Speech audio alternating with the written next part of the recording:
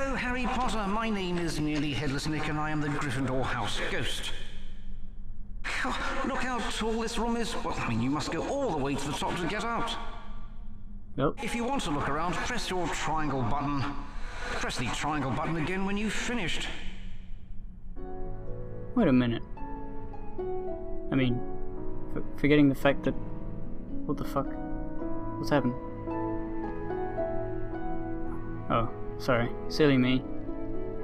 Since I'm using a DualShock controller, my computer thinks it's not actually being used, and it went into black screensaver mode. Anyway, Nearly Headless Nick, just then, I was gonna talk about how weird his introduction was, like, hey, I'm a ghost, go climb up this tower. You know, that was weird, but that was John Cleese's voice, because he played Nearly Headless Nick in the movies, didn't he? I only just realised that. They got John Cleese for this game, along with all the other actors, I suppose. Because Ron sounds like Ron, but Harry just goes, huh, ah! Hup, hup, hup, hey. And then he burps. I love that.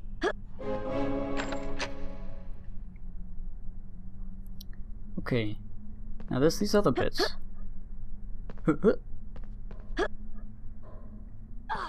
Oh, well. I don't think there's actually anything up there.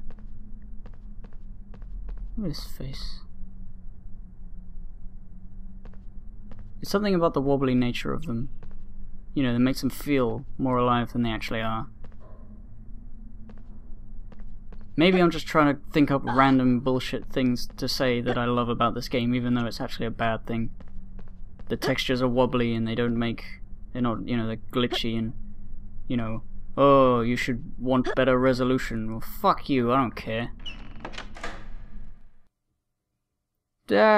Seizure. I don't have epilepsy, but if I did... From a care of magical creatures class. Careful, they're dreadfully poisonous. Press the cross button to cast the Flipendo knockback jinx from your wand. That should stop the wretched things. And watch out for those poisonous snail trails. This seemed to make a lot more sense when I was younger. But why the fuck is he just a ghost telling me that to kill snails that just happen to be out here, and why has nobody figured this out yet? And look at this dance I can do. It's the lock-on dance. My favourite. So you can do this. Flipendo. Wait, what the fuck? That's a different voice. Let me hear that again. Flipendo. He whispers it. Why does he whisper it? Why is it? Right. Normal, knockback, jinx, flipendo, and then big old charge up, and then... Flipendo. The fuck? They got a different voice actor for Harry Potter, even though he didn't even say anything in this game.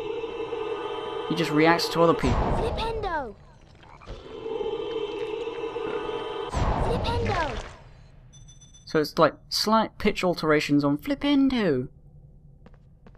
It sounds like an American trying to do an English accent. Why'd they do that? The first one was fine. He went, flipendo!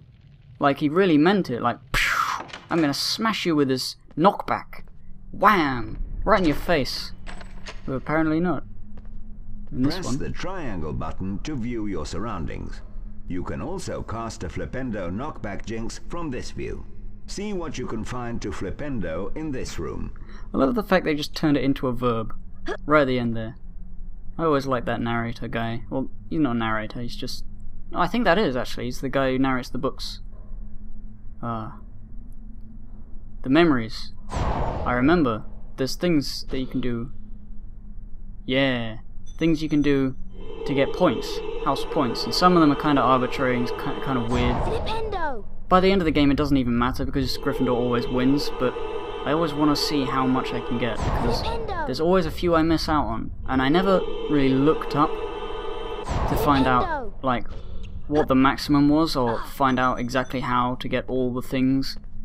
So I'm gonna keep it like that. I'm not gonna find out how to get all the things any more than I already know. I'm gonna just play the game And if people say, wait, you missed the thing, well, I'm gonna be like, well, fuck, I didn't know. I don't need to go this way. There's a frog. I need a frog. Seems my other analog stick doesn't work. Oh shit! You imagine that rat, that stupid little rat, that all you need to do is knock back Jinx at once. I was so scared of that thing that I wouldn't even come up here until I sniped it from the other balcony. I would just stand over there shooting at it. It was like, I'm not going over there. It's too scary. It's a rat. He's gonna see me. He's aggressive. Too much for me. Oh goodness me, who could this be? Why, it's I don't actually know. I can't remember. Was it Voldemort? Was it Quirrell? Spoilers. It was me. I guest star in this game.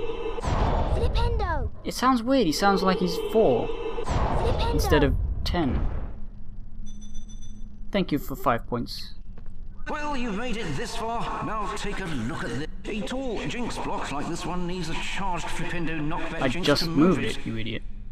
To cast a charged knockback Jinx. I already did the cut. Well, I guess you didn't tell me before.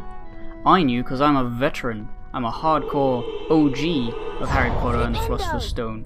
You don't know me. You don't own me. You don't blow me. But if you did, that would be nice. But that's irrelevant. I'm playing Harry Potter. You don't need to do that. While I'm playing Harry Potter, you know. Yeah, I'm annoyed that my camera analog stick, the right analog stick, doesn't seem to be working. Flipendo. Oh well. Maybe I can't move it anyway. I moved it here because when you do that, you can get over there, but I don't need to do that because it's a frog. So I can just go this way. 6 strats, you know, I learned these strats when I played this game before. Also, why do feathers open the locks, and why the locks fall off, and why do they go through the floor, and why they not even exist anymore? Well, you know why? It's because of magic, that's why. Malfoy led me down here and then ran through a secret passage with an owl. Now I'm trapped by these enchanted books.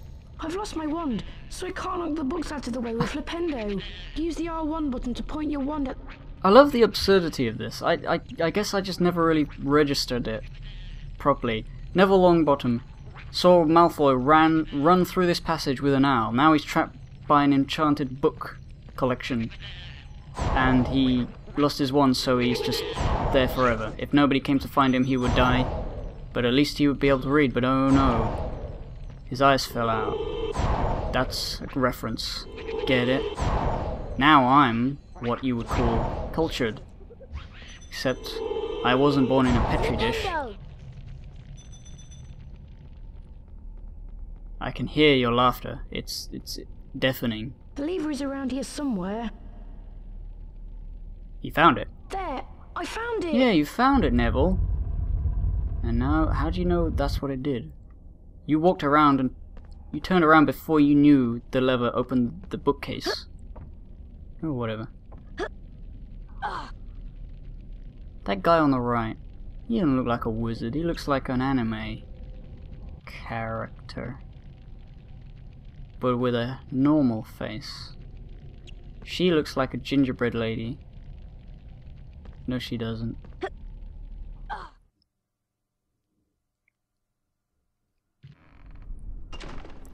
It's Hedwig! You got funny feet. How the fuck did Malfoy set this up? And why did he go through all this trouble to put Hedwig in a cage in a huge room that apparently has no use at all, except for this moth to live in? And that moth, I guess you could have bear arena fights in here. Whatever.